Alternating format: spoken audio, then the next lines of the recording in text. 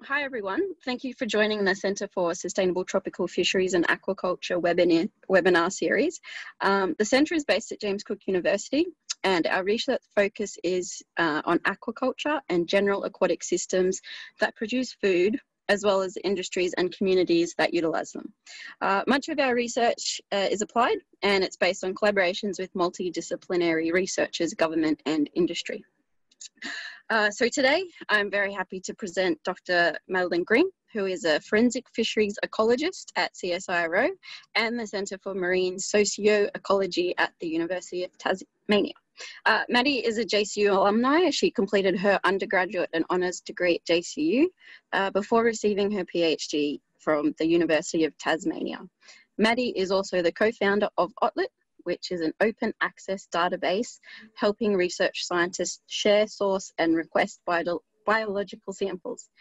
So just before I hand over to Maddie, if you have any questions during the presentation, please enter them in the Q&A option at the bottom of your screen there, and we will be answering those at the end. So with that, I will pass over to Maddie. Thanks, Mel. Thanks everyone for coming and joining me here. Before I start, I just want to do an acknowledgement of country where I work. So I just want to pay my respect to the traditional and original owners of the land that I work on, Lutruwita or Tasmania, and that's the Muwinina people. And I want to pay my respects to the elders past, present and emerging who are the custodians of this land and sea country that I'm really privileged to work on. And I recognise their collective wisdom and knowledge of our land, coast and oceans. And I just want to acknowledge and pay respects to any Aboriginal and Torres Strait Islander people who are on this Zoom call too. I can't see you all, so I don't know who's on here. So with that all said, thanks Mel for the nice intro. You've done most of my work for me. So yes, I was at JCU for my undergraduate. I then did the great migration down to UTAS and did my PhD there with Will White, Sharon Appleyard, Sean Tracy and Jenny Ovenden. And then I worked a bit for the Centre of Marine Socio-Ecology and soon to begin a new project with CSIRO.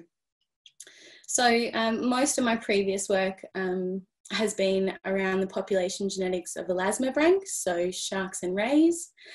And this involves a bunch of these species you can see on screen.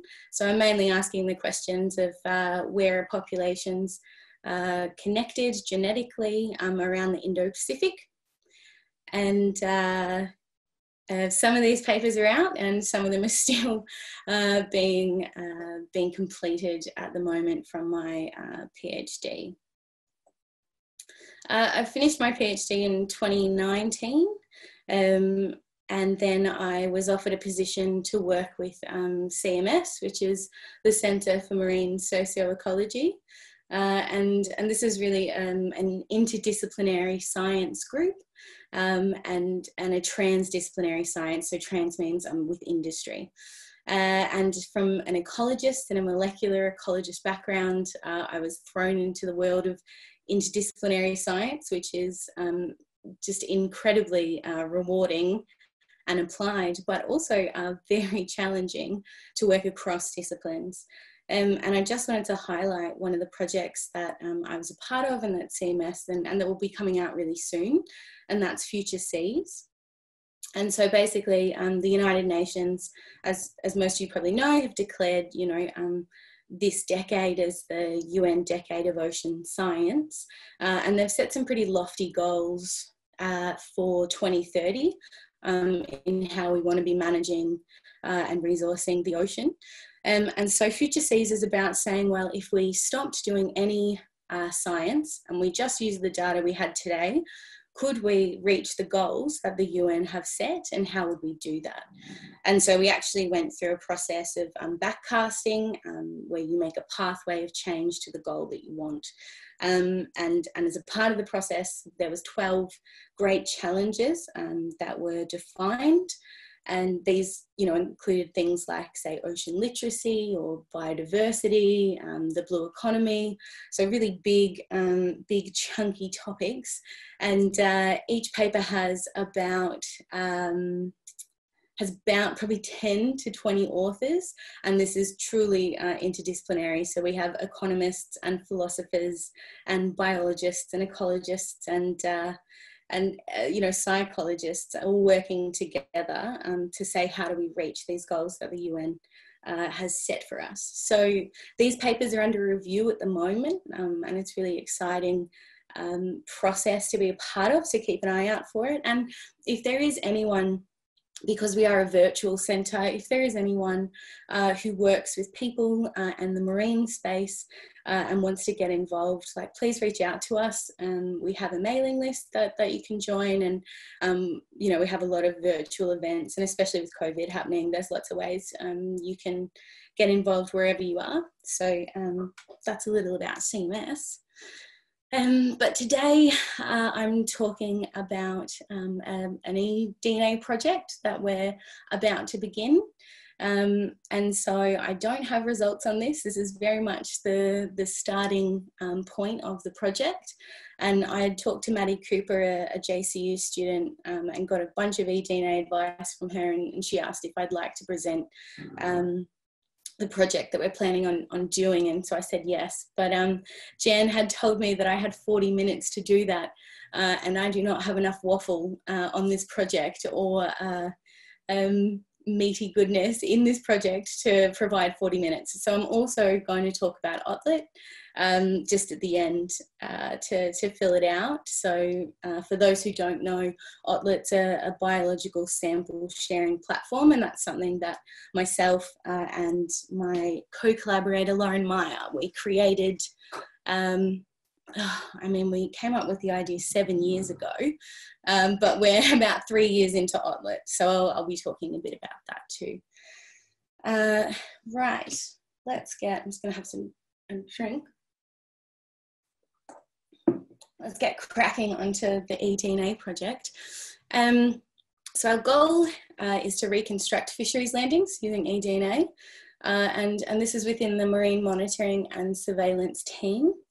And I've got to say that this is the absolute brainchild of Chris Wilcox, and this is his idea. He's just giving me the responsibility of being able to see the project go through, and I'm really blessed and lucky for that. So this is Chris's idea. Denise is also in the Marine Monitoring group.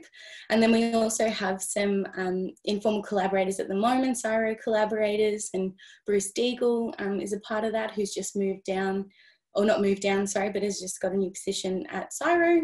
And also Ying Yi is a really great bioinformatician in eDNA, so she can be really helpful to the project as well. And so it's probably not news to people on here that global fisheries are incredibly important for humans.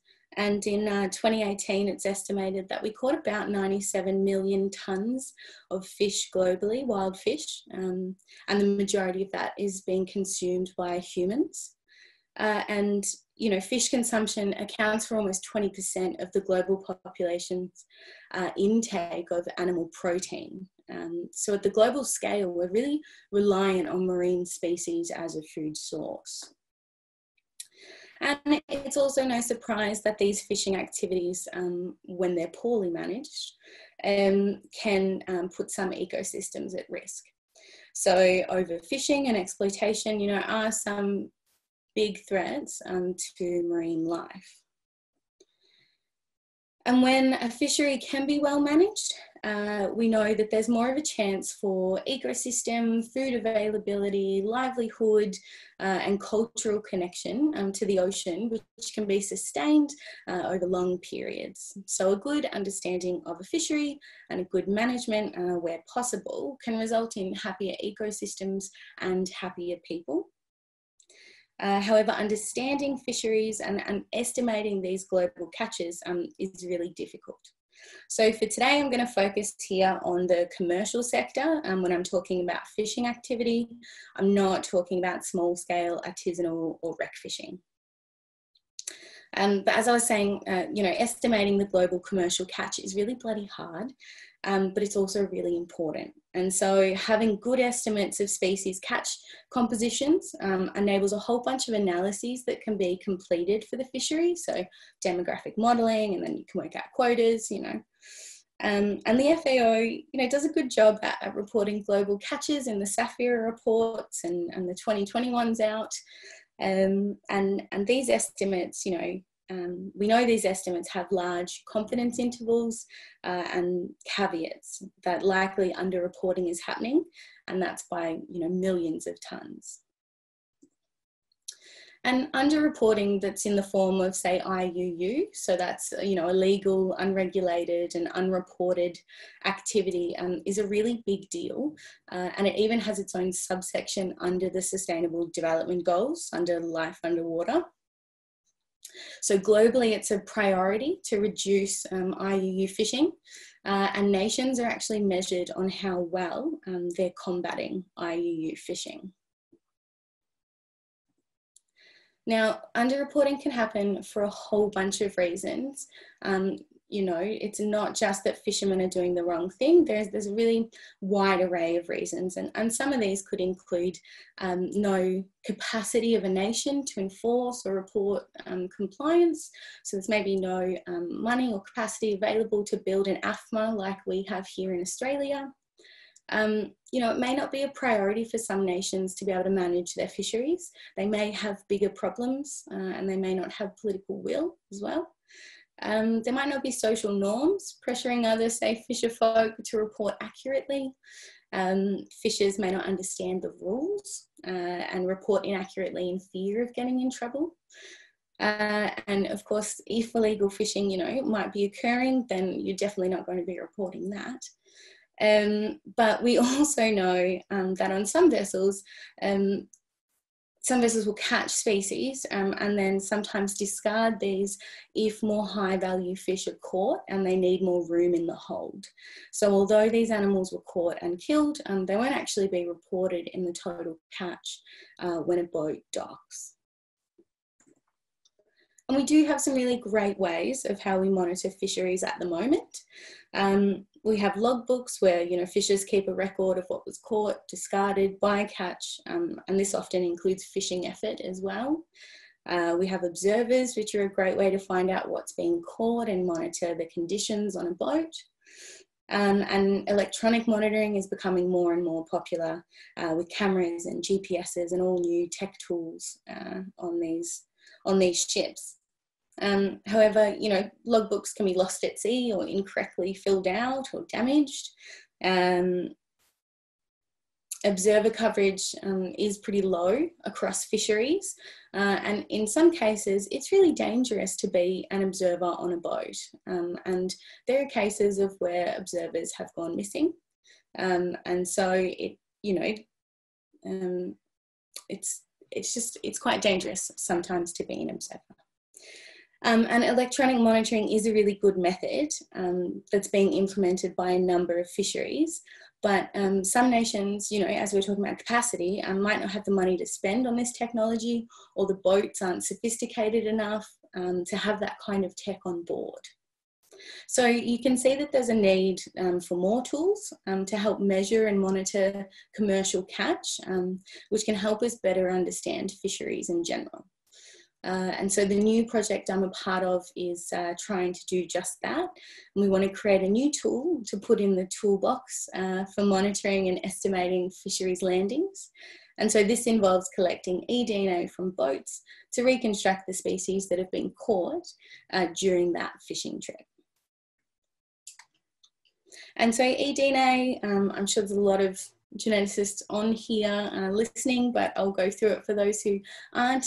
eDNA is increasingly being used in research science for a range of questions like biodiversity and invasive species monitoring. And this is in all sorts of environments: freshwater, marine, soils, I think air, you can collect eDNA maybe. And so basically by collecting samples, you can extract DNA and then you can sequence this and identify if a species has been present in that area. So the project, we're currently in the process of finding boats in Australia to trial this method. And this is due to COVID and travel restrictions, but it's also because Australia has some really well-managed, well-documented fisheries where logbooks are maintained. So we want to trial this on fisheries where we can compare and validate our results with what was actually caught. We're in conversation with some longliner boats in the tuna fishery in Mooloolaba, but I'm also on the lookout for other boats with fish holds and brine who might be willing to let us take some water samples. And so what we're proposing to do is sample the fish hold of a boat for eDNA. So in some longline and trawl fisheries, you have vessels with these really large cavities here in the orange box that's called a fish hold. And so in here we have really salty water that's called a brine, and it's kept really cold, often below 0. And all the fish are dumped into the brine. They're not sorted, they're not binned, they're not separated. And we end up having this huge tank of icy brine with lots of dead fish hanging around, and of course, shedding lots of DNA. And so different fish can be processed differently, with some being beheaded or gutted, and other fish will be dumped in whole into the brine. And these boats can be out at sea from anywhere between 2 to 3 weeks. 2 weeks to 3 months, depending on some places. And the fish are being held in the brine that whole time. So what we want to do is collect some of this brine when the ship docks to offload its product, and we want to see if we can reconstruct the landings which stored the fish. The landings which were stored in the fish hold during that fishing trip. How we're going to do it, this is a very simple schematic of how we're going to do this. But basically, it's important that we want to scale this technology, and so I want to keep it as low tech as possible. But because this is a new technique, I also want to see what the difference is between the two main kinds of eDNA collection, and see if one is better than the other. So this means I'll be trialling a precipitation method. So I'm going to put the water directly into a buffer, which is going to bind and preserve the eDNA, similar to some experiments that were ran in Renshaw 2015. And then I also want to try a filtration method. And this is where we collect a large amount of water and filter using a very large pore size, obviously, given there's going to be a fair bit of goop coming out of that fish hold brine. So I'm going to say goop a lot, but what I mean by goop is that if you imagine lots of dead fish floating in water, there's going to be big bits of fins and blood and mucus and I don't know, all sorts of things, so which is being called goop for the rest of this talk. So preferably I'd like the buffer to work, so I'd like the precipitation method to work, because the more equipment we have, if we're going to filter, the more opportunities we provide for contamination. And I really do want this to keep this low tech and to keep it easy for non-specialists to be able to take these sorts of samples. And so after collection, we're then going to try and identify species using a meta-barcoding approach. This is a really simplified schematic because I don't think genetics should be complicated for all of us. But basically we'll use fish and shark specific primers to amplify the DNA. And then we're going to sequence these amplifications, and then we're going to match some of these sequences with known species sequences on BOLD or GenBank.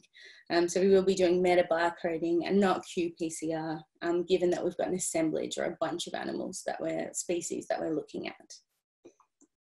And so once we have our species IDs, which I hope we get, I understand that with eDNA you don't always get down to species level, but hopefully if we can get down to species level, we can then go back to the logbook information and we can, compare the pair. So we want to see if the species landed and written in the logbook match with the species genetically identified from the eDNA.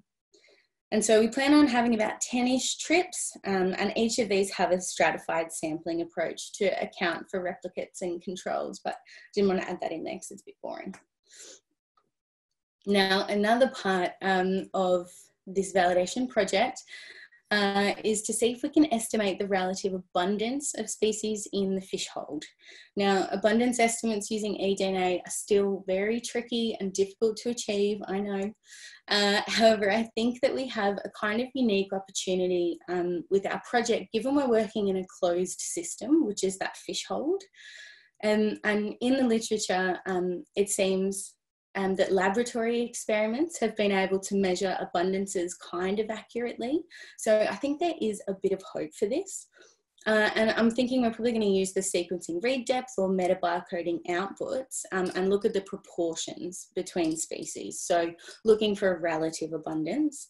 And we want to see if that obviously correlates with our known catch in the logbooks. And so this is still to be worked out and determined, but I hope we can do it. And ultimately, you know, we're going to have to build out a better function, and we can use this kind of information into the source function. So that would be the metabarcoding information, the size of the fish hold. We can look at the amount of brine that was in the boat, the type of processing that will change the shedding rates. And also what changes the shedding rates of DNA is the size and length and how many fish are going to be in there. So all those sorts of things will be moved into a big source function, and we'll make something work from that. And you know, this is a unique eDNA project, so it means it doesn't come with the same common issues that eDNA researchers face. So I actually have an abundance of eDNA and goopy material in these fish holds. The brine slurries are maintained at a really cold temperature, so this is going to help preserve the DNA. And we also are starting in this validation phase. You know, we know the size of the fish hold, we know the amount of brine that's been put in there, and we know the species that we're actually looking for. But each of these factors, you know, have positive and negative aspects, and that's going to make this project easier and harder in some ways. So too much DNA is a wonderful problem to have, but are these goopy bits going to clog my filters? Are they going to create some bias in our PCR protocols? And so that's something I need to keep an eye out on. And something else I need to consider is where is the water and the ice that goes into the brine slurry initially from, and is this a source of contamination? And so from my conversations with fishers and fleet operation managers, it seems that the brine and the ice come from different sources depending on the capacity of the vessel. So it's something that is going to change over time depending on the vessels that we sample too.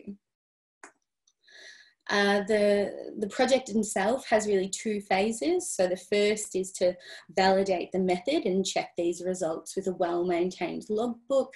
And if phase one is successful, we can identify all or the majority of species that are caught.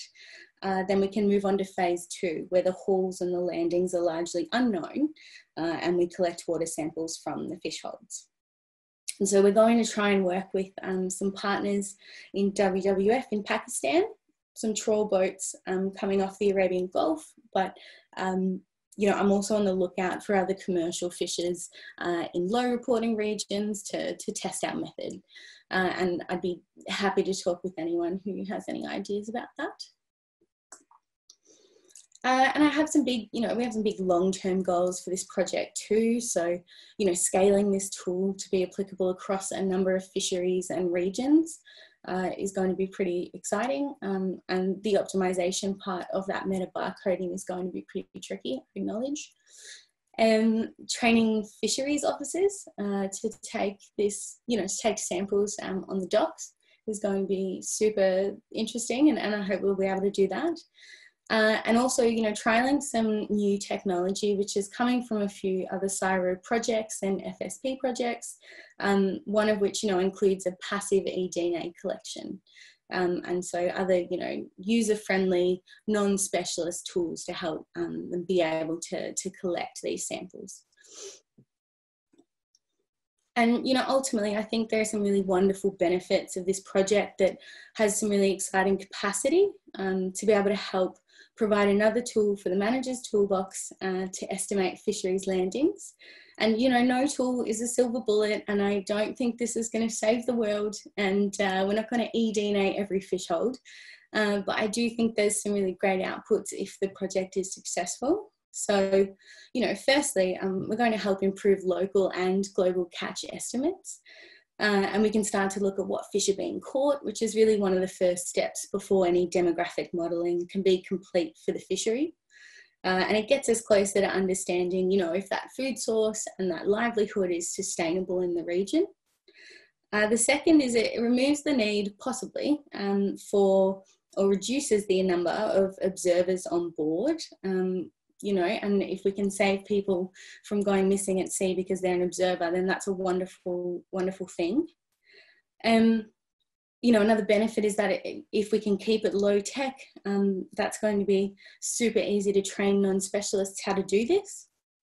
Another thing I'm really interested in is, and we've only just sort of talked about this in the last few days, but another potential output is working with a group down here who are currently estimating the nutritional output of certain fisheries to see if people are receiving the essential nutrients they need from fish in their diets. And this was a paper published by Hicks et al., a bunch of people last year. And in order for the group to start doing some more fine scale and local estimates of nutritional values, they need to know the species catch composition a bit better in the region. So this tool can sort of be, you know, a stepping stone for understanding the catch composition, and then having a look at that kind of food for all, that planetary health side of things.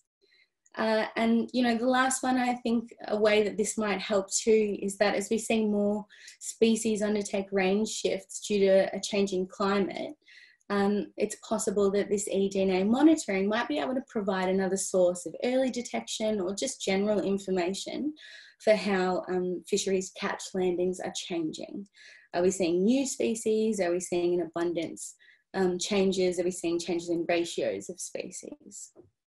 So the project really is about creating a tool which will help us understand fisheries in areas which are maybe difficult to measure, report, or get access to. And it means that we can understand, you know, how at risk ecosystems and people are who rely heavily on fisheries. And personally, I want this tool to be more than just a possible idea for enforcement or monitoring. I really see the role of this project is to provide a tool which generates information, and that information can be taken up by a variety of disciplines. So to assess livelihoods, to assess fisheries, to assess socioeconomic values, really, and strive for, you know, long-term sustainability and human rights in places as well. So that is basically the project and what we hope to do. I'll get back to you in a few years with how we go, but I will gladly take some questions after this, after the next bit, on the project. And if people would like to get in contact and about it, please do. You know, it's pretty rare that you get an opportunity to present the start of a project and get feedback on that. So I'd be really keen to get some feedback from anyone and everyone. Okay, I'm gonna change lanes, change gears, and we're gonna start talking about Otlet. So my friend Lauren and I, about 7 years ago, decided to start a little database called SharkShare. And I think JCU was actually one of the first early adopters of SharkShare. And then what happened was so it was basically helping shark scientists find other shark scientists who had shark samples. And we had a whole lot of other scientists ask us if we could make databases for them for different taxa, different species. So Lauren and I started working on that plan, and we received some investment. And before we knew it, we kind of fell into an entrepreneurial world and were owning a tech startup in the middle of our PhDs. So it was a pretty wild time, and I wouldn't recommend anyone start a company while they're doing their PhD, but it's an incredible thing, and I'm really proud of where Otlet's at. So I just wanted to share for people who haven't seen it before what Otlet is, but also talk about some new features that are coming out really soon. So basically, we've created Otlet to encourage and promote more responsible use of biological samples. I think all scientists can do better at using, reusing and sharing biological samples. So we decided to make a platform to help us all do that. And this will look familiar to most of you, out in the field, collecting samples, jabbing animals, it's what we do.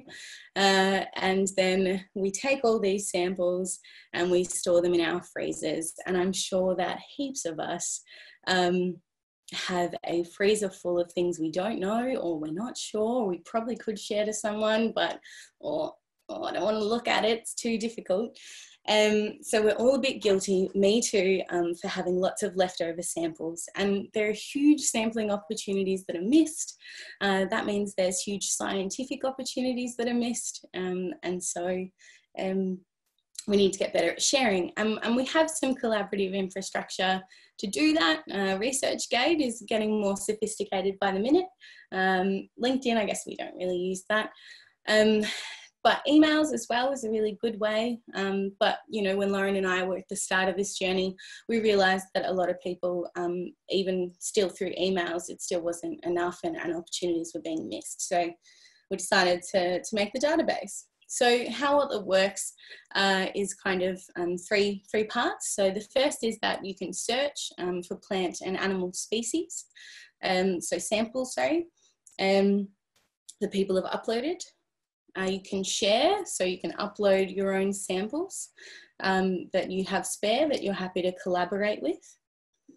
And you can also request samples that aren't available. So in the early days of Otlet, when we didn't have many samples, people were like, oh, I'm looking for, it's a bit like Gumtree, where you can say I'm looking for a couch. You could say I'm looking for some frog samples.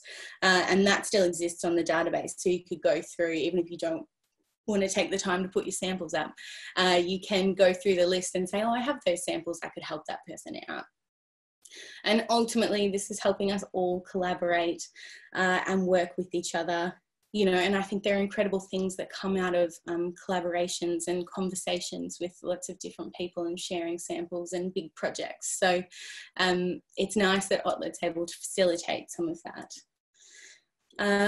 We have a bunch of people using Otlet. We have people from universities, from museums, governments, NGOs, and research institutes too.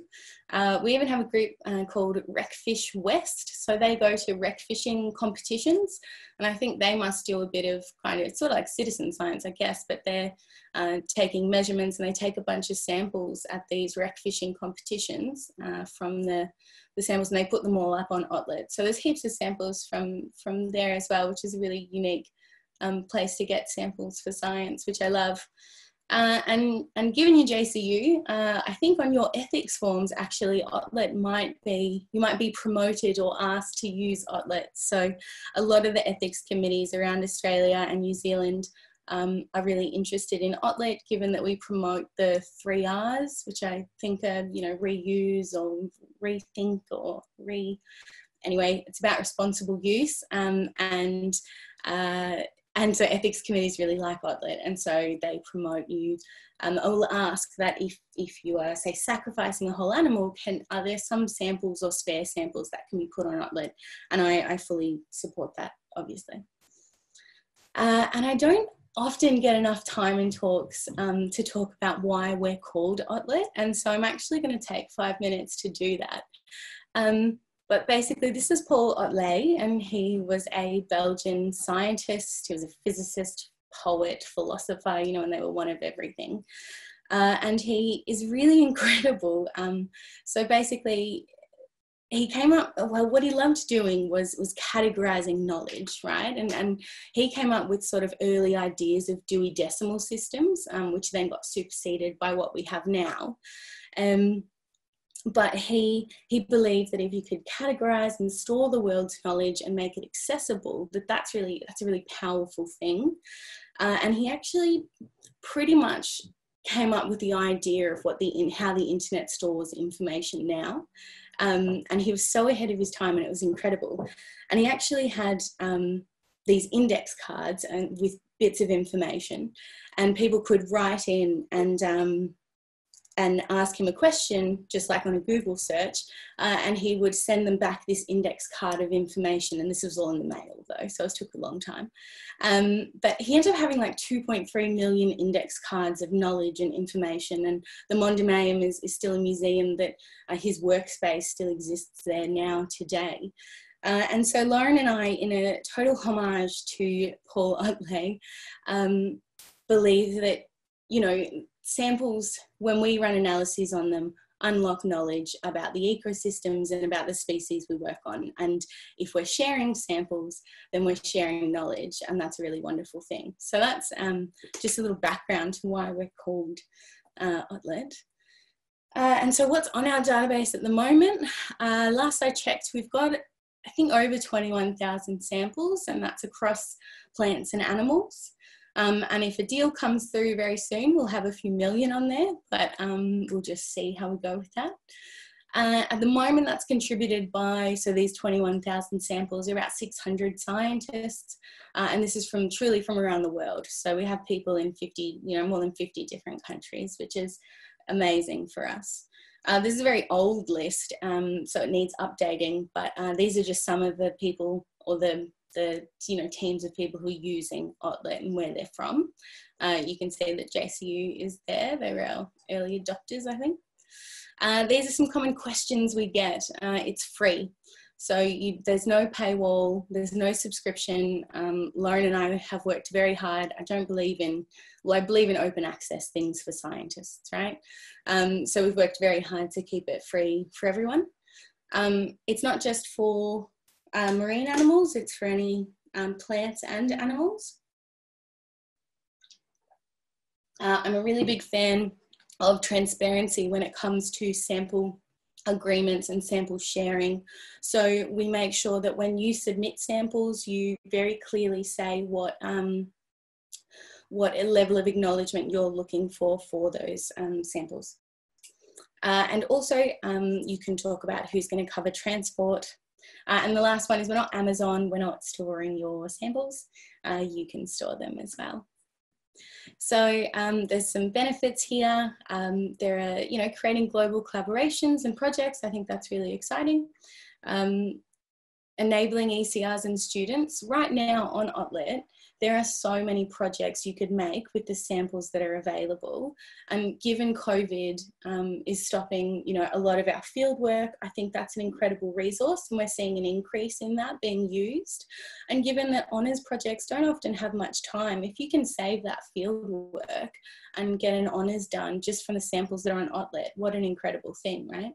And naturally, if you're not going out in the field, then you're saving a lot of money too.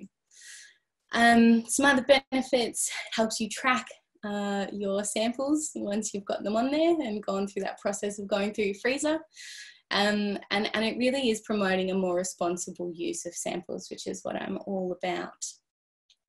A couple of pilot programs that we have coming up at the moment. So we've had people ask us for additional features on Otlet, and these are things like having team lab groups and having yearly reporting and stuff, and that's all wonderful, and I would love to do that for free, but we can't.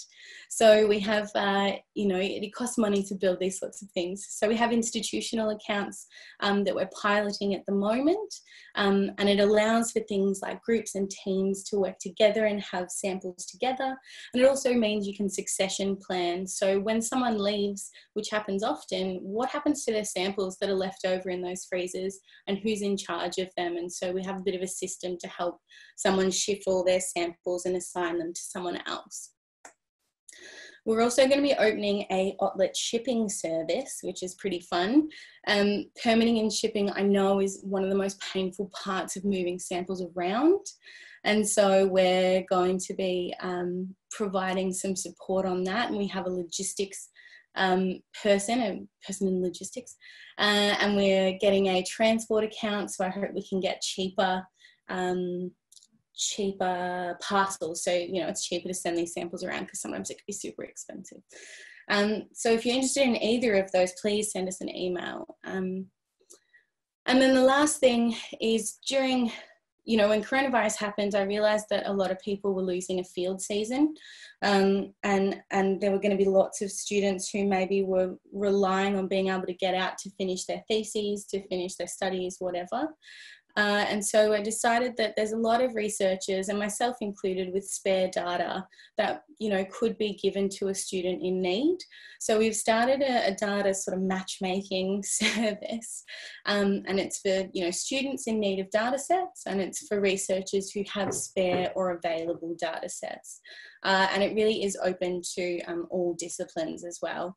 So we have a Google form. There's been a few matches we've been able to make for students, which is amazing. And we've had so much interest, and so many senior researchers provide or offer up data sets that I'm really surprised and super grateful for the scientific community for really getting on board with that. And we even had some articles out about it. So that's still growing. And if you do have available data, please let me know or register, and I can pass on these slides if anyone wants.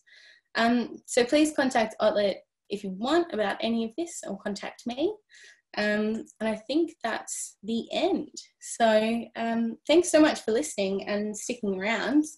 Mal, are there any questions? Yeah, thanks so much, Maddie, for a great talk, both about what you're going to be doing and also what you have done and continue to do with Otlet. There is a few questions here. So let's just go through those. So one of the questions is the hold in the fishing boats, is it cleaned out between trips? Yeah. And will this matter or not? Yeah. So that's the first one. Okay. Yeah. And it's a good question, and it's something we're thinking about. It seems like they do get a clean. From what I've heard, they do get a clean before they head out again. How good that clean is, and whether that clean is, you know, at a level that's going to mean not contamination for the next trip, we're not sure. But I think because there's so much DNA coming off the animals that are in the hold in the next trip, we should be okay. But it's something that we've got to test and we've got to see. So we'll set up some controls and doing a before and after kind of test too. So before they leave, are we picking up anything in the hold, you know? So yeah, that's a part of the design, and it's something we're thinking about. Yeah. Awesome. That actually answers two of the other questions.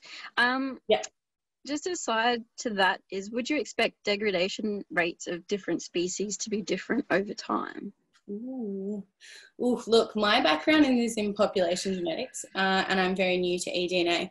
But from what I've read, I think, you know, DNA degrades differently for all sorts of reasons, and maybe at a different species level. And it's a good thought, and it's something that I should think about. If anyone else on here knows that answer, that would be great if they could write that in. Or if they know the paper. That was actually a question by Jan, so she's probably one of the people to talk to about this. Yeah, Jan probably stuff knows as well. Yeah. I think it was Jan. Might not be, but okay. If there is anyone, it would be Jan. It might be good to follow up there. So we've got a question from Mick Grant, who has been watching, and he has said, I'm just quickly summarising. So in regards to non-target catch, which often does not make it into the fish hold, is there any interest in also swabbing, say, deck goop to assess species diversity that doesn't reach the fish the fish hold? Yeah. I've been thinking about this. I think it's later down the track, because there's so much contamination, right? How are you going to be able to control for knowing what you're looking at? It's very forensic at that point, when you're starting to sort of swab at that level. I think it's something I've thought about, and I think it's something I'd like to keep in my mind, but not something we're going to do at the moment. Yeah, okay. And that would apply possibly to doing, instead of the tuna long lines, it would be something you could do with that possibly in the future. Maybe outside of the tuna long lines, we're saying? Yeah, no, so the example of shark bycatch and tuna long lines that would just be discarded on overboard rather than in the hold space itself. Yeah. Yeah. Okay. Which is what you did kind of answer. Sorry, I'm just trying to. No, all good. Yeah. And we actually have a response to the question that was initially asked about the degradation. It would probably occur across species, but at a low rate in icy water. So great. There's an answer there. Is there any other questions that people want to ask while we have Maddie here? I'll just give it a couple of seconds, but I think that's probably about it. So I guess, yeah, with that, thank you so much for taking the time to present this afternoon, and thank you to everyone. Actually, where is the best to contact you? That is on the screen. And this video will be recorded and made live on YouTube as well. So for those that haven't been able to attend tonight or this evening, should be able to view it there. So with that, thank you so much, Maddie. Thank you. Yeah, alrighty, bye. Thanks, bye.